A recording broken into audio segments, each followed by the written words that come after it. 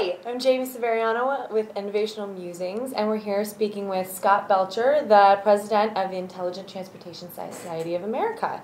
How are you doing today, Scott? Great. Good. I'm just going to go over some questions and just get your feel on the ITS. Okay. So, who are the members of the Intelligent Transportation Society of America?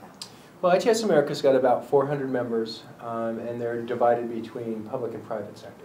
So on the public side, we've got state DOTs, state transit organizations, metropolitan planning organizations, universities, and environmental organizations. On the private side, we've got all of the folks who are developing and deploying technology that helps address transportation problems. So folks from the automobile manufacturers to the telematics manufacturers to tolling providers and traffic light providers, and then the engineers who put it together and operate it. Okay. Where are the main offices and chapters of the ITSA? ITS America's main office is in Washington, D.C. We've got about 30 people who work there, and then we have state chapters in 40 states around the country. And how is ITSA funded? Well, we're funded from three sources. We have meetings. We have a major World Congress every 3 years, and then an annual meeting every year. This year's annual meeting will be in Houston, and we'll focus. Sam Palmisano, the chairman of IBM, will be our keynote speaker there. And then, so that's about a third of our revenue. Another third comes from membership dues, and then the final third comes from some work we do under contracts. What have been, in your opinion, the top 3 accomplishments of the ITSA so far? Well, I think we've advanced the dialogue around transportation technology and gained a whole new level of credibility in Washington. And that's been really important because the more we push technology, the more we've got to educate the population and the public about it. We have a real challenge in Washington with transportation. It's not a sufficiently high priority. And so, so through our education on the Hill, we've really, I think, moved the ball forward there. Probably the second highest priority that we've got right now and success story is our leadership in sustainability. Technology can really make a difference in driving down climate change emissions and other emissions. And so using technology to level out traffic, to drive down vehicle miles traveled by switching modes from automobiles to transit where it makes sense. Those things can really make a difference and really help the United States reduce its carbon footprint.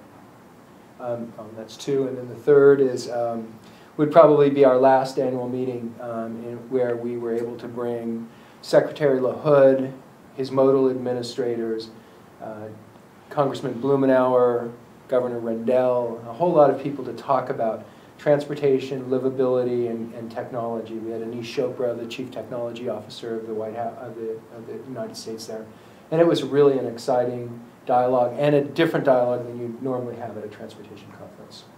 Great. International ITS. How is the U.S. doing versus Europe? Well, a recent study came out just last week by an independent think tank that concluded that the United States is falling further and further behind. That Asia and Europe are further along than we are. To some extent, that's true. In Japan, in South Korea, in China, they are doing things at levels that we haven't done it. They're investing greater amount of governmental resources, and it made this a priority to keep their transportation systems operating and to keep them competitive. We've had a difficult time doing that in the United States, and as a result, the progress that we make has been done at the state level. It's been done by private companies, but we haven't been able to get the systemic development that we need here.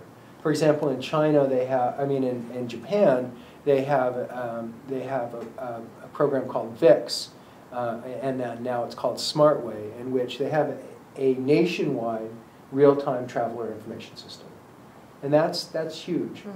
That's driving down accidents, and it's driving down congestion. In London and in Sweden and in Singapore, they have area pricing, which means that you pay to go into a congested area, which drives down the number of people there and congestion.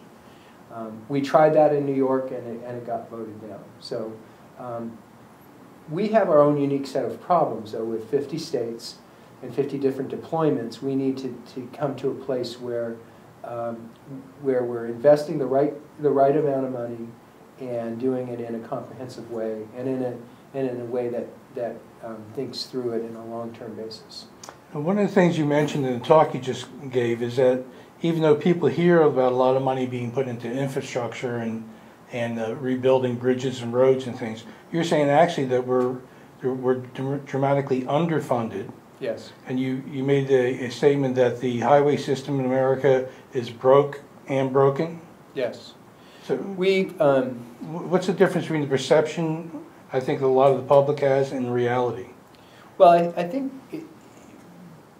So there have been 3 independent bipartisan commissions that have come out in the last 2 years that have concluded that we've underinvested in our transportation system over the past 20 years.